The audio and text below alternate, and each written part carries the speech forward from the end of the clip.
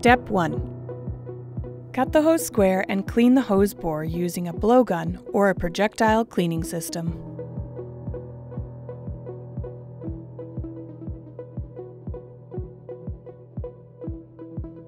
Step 2.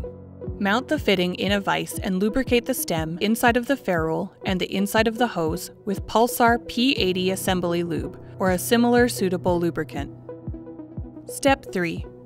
Mark the end of the hose with the insertion length provided on our Pulsar crimp charts.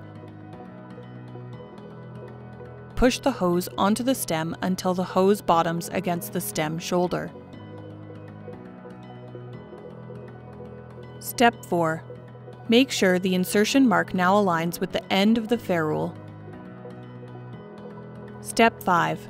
Position the fitting in the crimper so that it will crimp the full length of the ferrule, including the ferrule pre-crimp area, without damaging the hex or the thread, and crimp to the correct crimp dimension specified in the latest Pulsar crimp chart. Step 6. Verify the crimp dimensions by measuring at the midpoint of the crimp.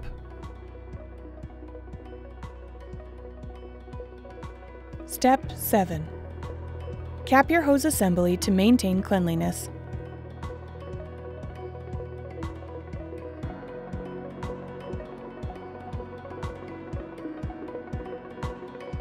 Pulsar crimp charts are updated regularly and can be found on our website at pulsarhydraulics.com.